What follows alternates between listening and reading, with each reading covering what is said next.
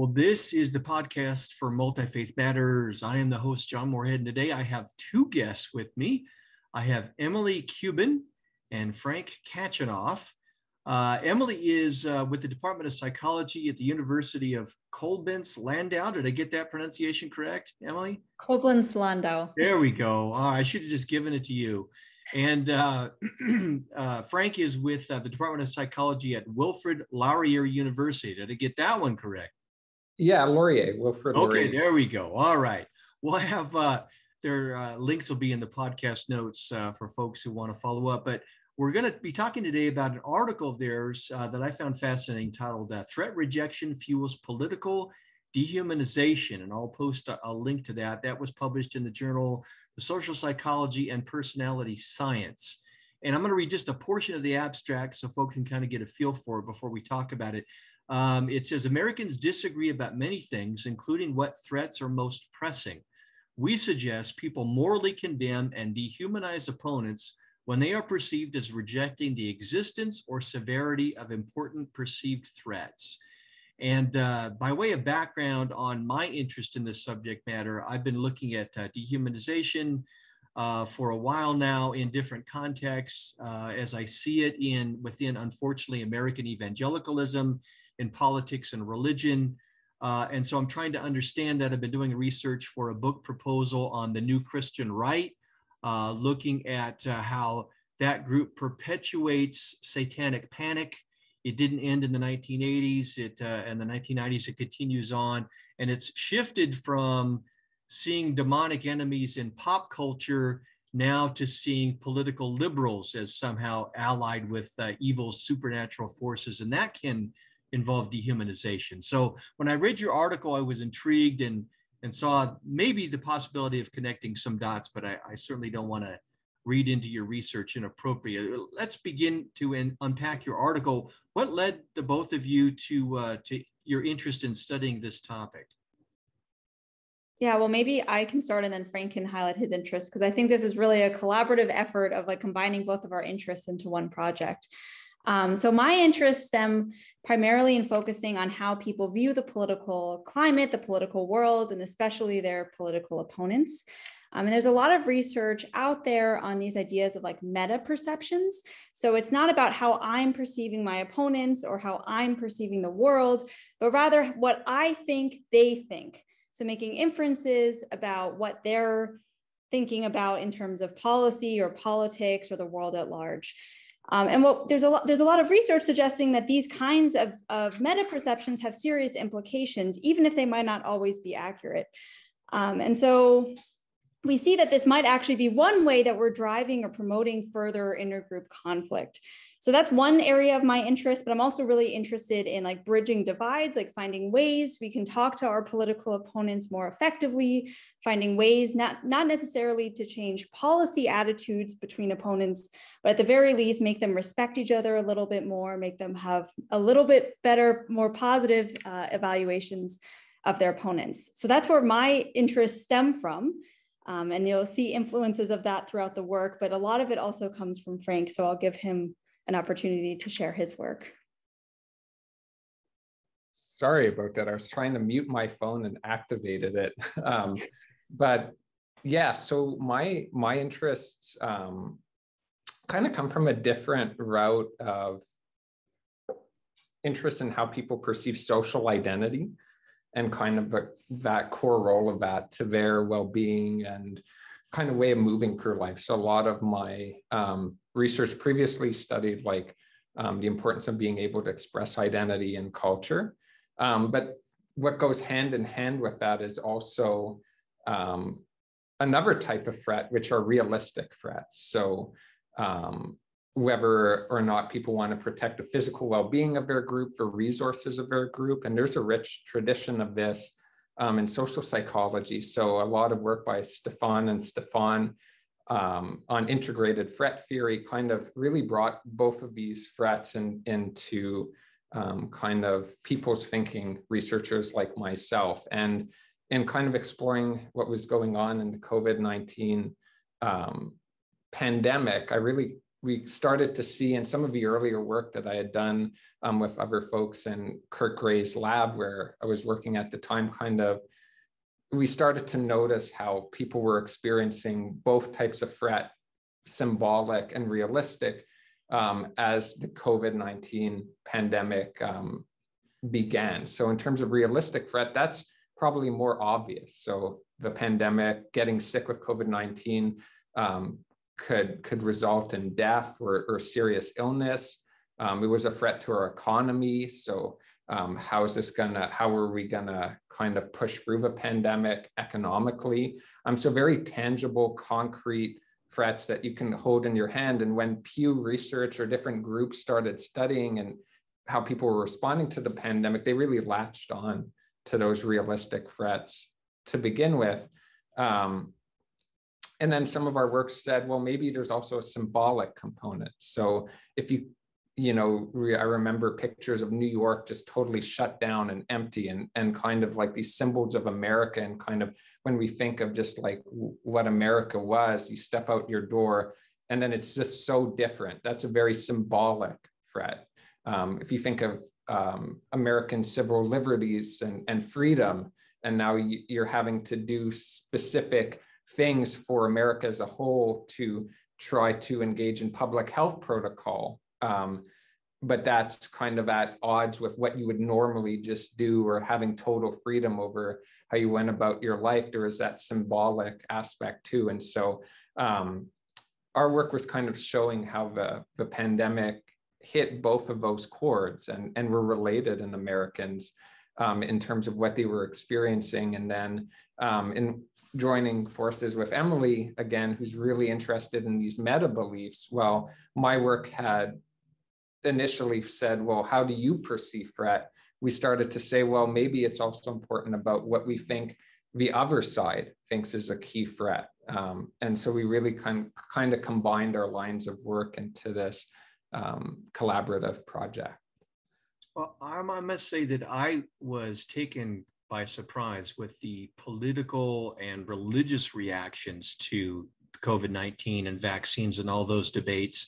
The more I've dug into it afterwards, it makes sense as to why some of those reactions were there. What was it that made you two say, you know what, there's something we need to probe about this COVID-19 pandemic in terms of the psychology? Well, as Frank was saying earlier, we're very interested in this idea of realistic versus symbolic threats, but often these types of threats can go hand in hand with one another, especially in the political context. So for example, I can be very concerned if I'm a pro-gun person that I want to avoid harm. I want to avoid a realistic threat, for example, of an intruder coming into my home. So I really want to have a gun. But it can also be that I really want to have a gun because I have this like symbolic sacred right based on our constitution that like I have this right to ownership of guns. So like these two things can work together and often do, where like people can endorse both realistic and symbolic threat concerns, care about these things in similar ways. What was interesting about the COVID-19 pandemic is that to mitigate against one of these threats, we almost had to like kind of encourage the other type of threat to be occurring. So for example, if we want to reduce this realistic threat of like people dying, people getting very sick from COVID, then we're going to have to close down and lock down. And that means that we're also encouraging this like symbolic risk of potentially happening. For example, by making people feel like they've lost their way of life, their typical traditions like birthdays or going to church services or customs, all of these things we can't do anymore if we're going to have this reaction to the realistic threat of people dying.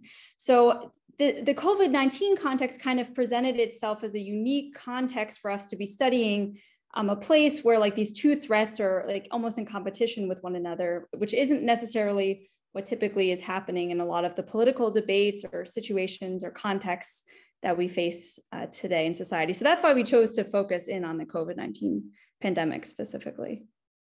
I think too, the other thing that, and we'll talk a bit about it in a sec, but we also just noticed, again, like you said, John, how polarizing it was getting and kind of the dehumanizing language that was just going on in the debate of either people on Twitter, political leaders calling the other side selfish monsters in certain cases, or just so kind of that also kind of practically we wanted to see what was kind of underlying that animosity, and then seeing if this kind of mechanism of just thinking the other side doesn't care about something you really care about in terms of a threat to your group was fueling that. Well, this question's the big one here, multifaceted. So feel free to take your time to unpack your response. Can you describe your hypothesis related to perceptions of harm, moral condemnation, and threat rejection? And then how does dehumanization play into that? Yeah, so there is, I guess, a lot to unpack there. But basically what we're kind of proposing is that there's a lot of past research that's suggesting that when we believe that people have committed harm, so like, for example, somebody has like punched a baby, or I don't know, done something really harmful to another person, we immediately are willing to morally condemn them. We view them as immoral, as like a bad person, right? But what past morality research hasn't really been focusing on is if just not caring about a harmful act happening also has similar negative consequences. So for example, does like saying that you don't care if the baby was punched, you don't care about this like harmful event either happening or potentially happening, does that also lead to others viewing you as like a more immoral person, morally condemning you? So that's kind of what we started focusing in on. And what we find is that often when people are they view others as immoral people when they morally condemn their political opponents. I shouldn't say political opponents. When they just morally condemn people in the most general sense, they're also very likely to dehumanize them, because humanity is often associated with this idea as like moral beings following moral codes. And when you don't do that, when you're not following these moral mandates or these moral codes, you're stripped of your humanity. So it feels like there's a likelihood that when we're morally condemned, we're also going to be dehumanized. Maybe Frank also would like to highlight at this point about our symmetry versus asymmetry hypotheses, or maybe, I don't know if we want to get into that yet, but I think it could be a good time to do so. Yeah, sure. So as Emily was saying, harm is intimately linked to perceptions of moral condemnation, and moral condemnation, again, is morality is something we view as a fundamentally human thing, which then leads to dehumanization. An interesting thing we also wanted to explore in this work is, again, we're talking about these two sides of the coin, or kind of two types of threat, the symbolic and the realistic. And there's some work in the moral psychology space that shows that the more concrete a type of threat is, so again, punching someone, a vulnerable patient, it's very concrete, will really strongly morally condemn that. Where when it's a symbolic or kind of higher order thing of let's say, disrespecting a country's flag, there's potentially perceived harm there, but it's not as easy to hold in your hand. And so we wondered if, in this work, if thinking that the other side doesn't care about whether Americans die versus they don't care about what it means to be American, are both of those forces going to be equally powerful and leading to moral condemnation and dehumanization? Or might thinking you don't care if Americans die, or you don't care about American livelihood, these concrete things, will that, because it's concrete, even strike a chord at a higher decibel, in a more potent way? And what was interesting is we kind of had two competing hypotheses. So in this work, it was one of the cases where we didn't have a firm position on thinking one side was gonna, or one hypothesis was going to be true, because there's a lot of literature in our field to support both. There's a lot of work showing how powerful symbolic threats can be in fueling intergroup conflict and collective action, but there's also work really showing how these realistic threats of thinking they're going to harm us, they want to harm us, can lead to visceral dehumanization as well. And so we kind of went through those two paths and trying to see, would both be equally kind of drivers, or might the realistic ones be more potent than the symbolic ones? And now how did you test, these competing hypotheses or your ideas? What was that process like? Yeah, so first, as I think we kind of already touched on at the beginning of this interview, that COVID is clearly a very polarizing topic in the US, especially. It's become very partisan, very divisive. And because it's so tied to politics and it's so polarizing, we wanted to test the effects in this context, have it be a real world situation to see if our effects are emerging in society today.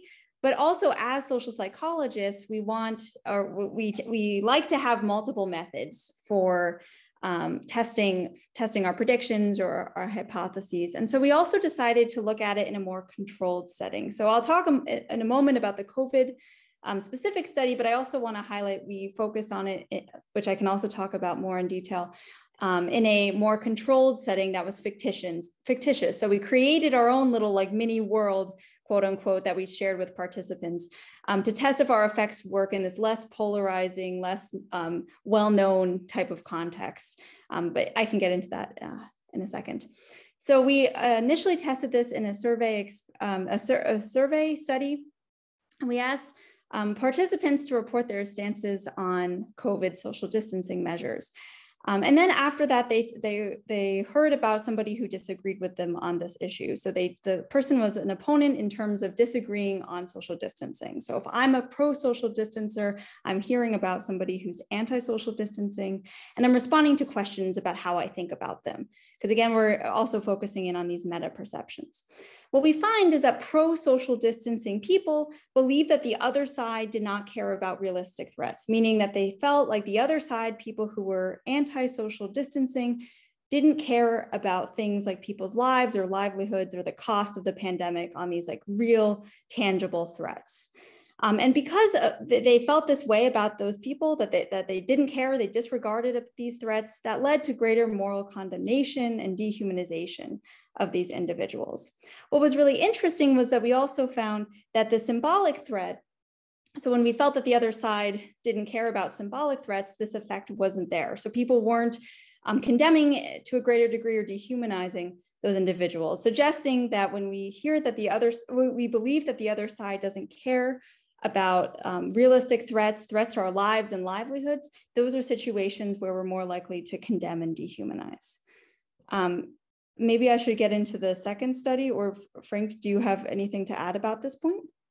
I would just continue. So the other thing we did before we get into kind of a make-believe side is we also, sticking with the COVID context, we also experimentally, so that first study was correlational. And another thing we really tried to do in this work was experimentally see, that first study kind of showed if you're pro-social distancing and you saw someone who is opposed to social distancing mandates is not caring about human lives or these realistic things, what if we could intervene and say, well, they do care about realistic threats, but maybe in a slightly different way than you do. And so we did another study, again, in the COVID context, which was experimental, where we told people who are pro-social distancing, in one condition, we just said, this person's anti-social distancing, how do you perceive them? So we didn't give the person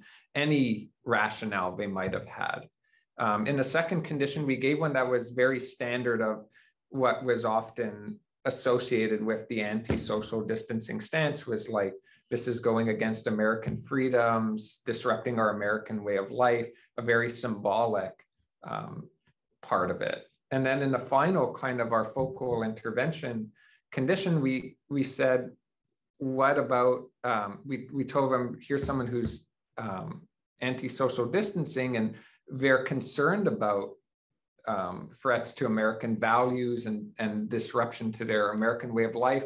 And part of the reason is because it's really going to be harmful to their mental health. And they're worried about people, psychologically, physically struggling because of these symbolic costs. So in a way, both threats were present, showing that they are caring about health and these realistic things, but in perhaps a different way than they were thinking about it in terms of harm of the virus. And we found that we could reduce levels of condemnation and dehumanization when exposing a side to this dual threat. Like, so both concerns are present, ones that they could potentially resonate with more. So again, kind of giving this experimental evidence in this realistic context. Yeah, so that was one side of it, this COVID context. And then maybe Emily, you can share some of the I guess more fictitious or artificial stuff we did too that's more controlled. Yeah, so for a more controlled setting, we got outside of this polarized context of COVID and created this little kind of story to tell participants. And we told them, imagine you're living in this community, and this community is basing their views on, or sorry, is focused on cultivating the blue blossom, which is a special flower that is really important to the culture and traditions of the community. So this is like a symbolic thing for the community, but now it is potentially causing some health risks. Basically, we suggest that there's some evidence of it potentially either causing asthma, so like a physical health threat, realistic threat, or it's causing economic burden, an economic realistic threat. And then participants are given the opportunity to choose whether or not to report whether or not they think the flower should be continue to be cultivated or be banned. And what we found in this case is that like people's responses were either very weakly or not at all related to their own political ideology, suggesting our context was really outside of the political realm. And also we had much more even splits in terms of people who were either supporting or going against cultivating it, suggesting that there's many people that really value symbolic threats and care about these things. They care about losing things that are tied to our culture and our society. And what we found is very similar effects where people who were supporting banning the flower, either due to economic or health threats, realistic threats, they believed the other side didn't care about these realistic threats. And when they believed that, they were also more likely to condemn and dehumanize those people, significantly more so than when they thought the other side didn't care about symbolic threats. So this is driving home the point that basically the places where we're most likely to condemn, morally condemn and dehumanize those that disagree with us on issues is when we think that they don't care about realistic threats that we care about. That realistic threats are really like a key driver for promoting high levels of condemnation and dehumanization of those that disagree with us. What did the dehumanization look like? Was it primarily labels, language? Was there anything else beyond that? So I believe from what I recall that all of our measures were related to Likert measures, if I'm not mistaken, Frank. Yeah, so I actually just pulled up some of examples. So we were using a previously validated scale of dehumanization, and dehumanization, it's actually measured. You could have a whole podcast on just like the different ways you can measure dehumanization, and sometimes it varies from how explicit, like blatant it is versus more subtle ways. Our items were fairly explicit. So in one item, you rated how mechanical and cold and like a robot is this political opponent. Is the opponent emotional, like they are responsive and warm? That would be a reverse coded item because it's emotionality, warmth is something we kind of tend to see as human. Another dehumanizing statement might be saying they're lacking self-restraint like an animal. So even explicit terms like animal in the items. So those were our dehumanization measures. I can also give you a sense of the moral condemnation items. So that's kind of a middle part. Like in psychology, we'll also often kind of see how like one thing goes to the other and in a causal chain. And so condemnation were things like They're completely immoral. They're fundamentally wrong, absolutely shameful. Those items would in turn, at least in our model, lead to, again, these kind of blatantly dehumanizing ways of characterizing your opponent. One of the things I appreciate about, I've had Kurt Gray on the program, and the kind of work that he's done, how you worked with him, is that this isn't just staying in the abstract. It's just as an academic work, you're interested in taking the results of this and trying to implement it in strategies in the real world to make a difference in people's lives. So the question is, what conclusions did you draw as to how you might make application to cultural conflict and policy formation, whether it's about COVID, the next pandemic, or whatever the next political issue might be? Yeah, well, I think one of the biggest additions that this research provides is explaining why we have conflict. So there's lots of evidence of other things that can cause us to have conflict with those that we disagree with. So for example, if we think the other side is a threat to us and our safety and our well-being, that they themselves are the threat. But here we're doing something different, and we're instead saying, what about what I think they think? And just doing that process of like this meta perception, what I think they think. So it's not based on necessarily what they think, but that's what I think they think. Just this process in and of itself can potentially be driving intergroup conflict, making things worse for people. So I think that understanding that this is at least one other way that we can be making conflict worse in our society, one other line of or strategy that is making or not strategy, but it's making things worse, is an important addition of this research. The other thing that I think is also really key about it is that it's not just like every type of threat that's necessarily working in similar ways.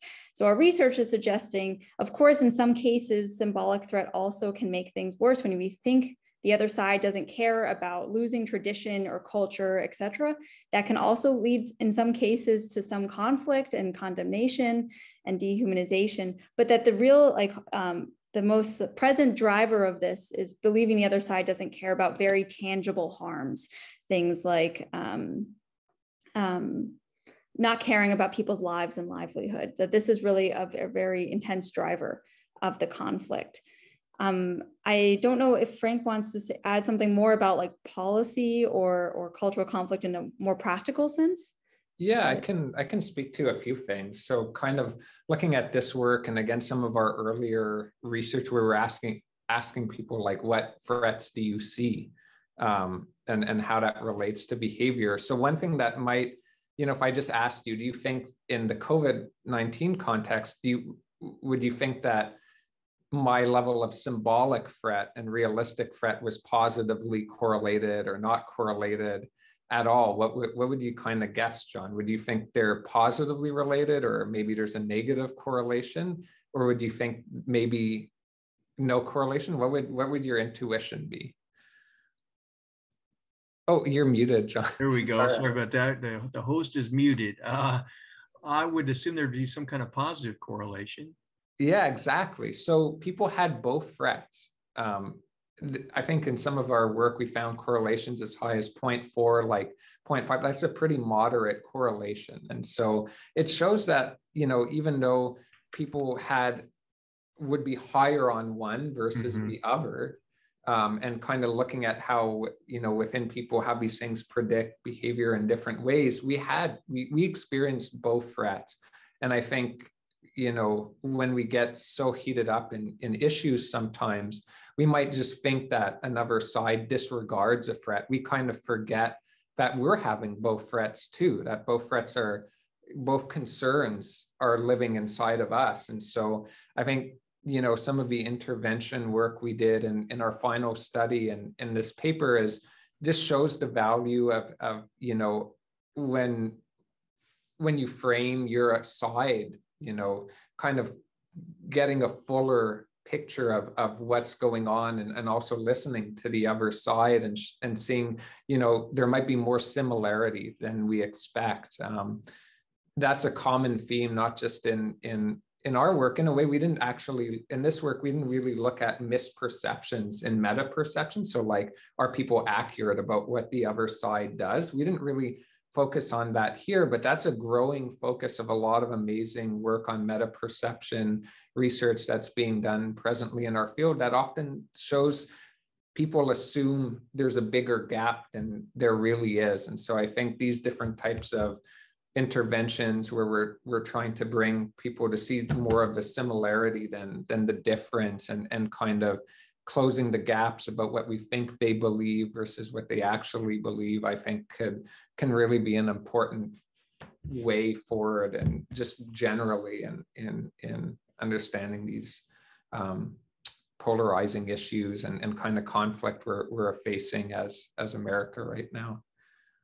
Well, my last question calls for some speculation on your part and some opinion.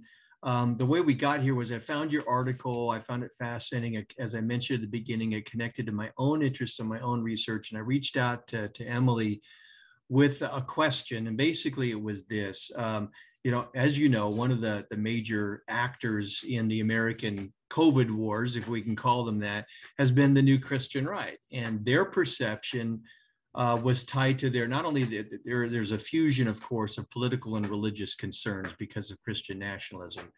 And the idea was that they were opposing the COVID vaccinations, not only because of perceptions that it was a loss of freedom, but also there's also this belief in a literal evil supernatural reality, and that opposing political forces in the culture are being led and energized to try and take away their freedoms and to push this on them as a form of political and religious control.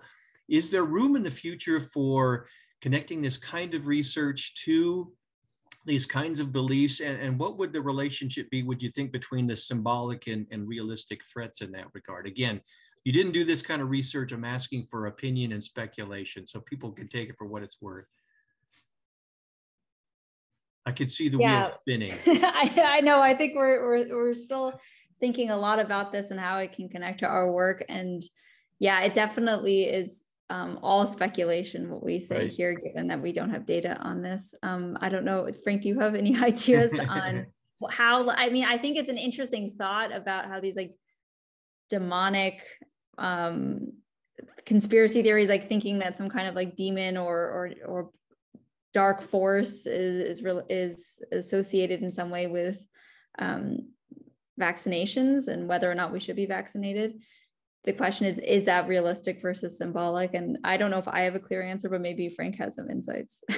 Yeah, it's in prepping for this and then that question, John, we might have found your next podcast, but I did read just this morning, found one paper by Julie Exline and colleagues from Case Western, where they actually have data looking at how demonic versus divine attributions of COVID-19 vaccines related to people's support versus opposition, both of the vaccine and those who supported the vaccine. So you kind of attributed that there are demonic forces behind either behind people wanting to get that vaccine versus God was behind it.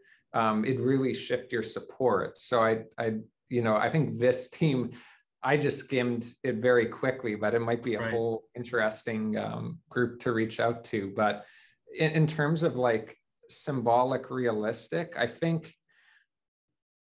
it might depend. So I think part of a question is, who are you asking? Are you asking me, who I don't identify with that group, or are you asking the Christian right? They might see it as very realistic because if they, and again, I'm not familiar, I'm not that religious myself, but if they truly believe in demonic forces as a real force that's acting on them in the world, it's realistic. That can cause harm. It could very well, in their mind, potentially be a realistic thing. If you ask me, I might have a different perception because I might have less of a belief in a demonic force. I might not see it as realistic. So again, totally speculative, but I think that could be, in that work, I think who you're asking and the background can really probably shape the ways people are kind of processing these different threats. And I know Kurt, has done some work on just harm perception and how, depending on your, political or religious backgrounds, different things are or not harmful depending on how you perceive it. And so, again, kind of exploring, who you are and measuring it in those ways, I think are fascinating questions, but unfortunately ones we don't have data on yet, but very that's all right. I appreciate you letting me put you on the spot. And I ask because, again, I have seen some dehumanizing language on the part of the New Christian Right in regards to other religious traditions, drawing upon metaphors of disease and warfare. And it just seems to me like there might be something there for those researchers who are inclined to, for those who do see it as a realistic threat, even though many in the academy wouldn't and would tend to want to write it off.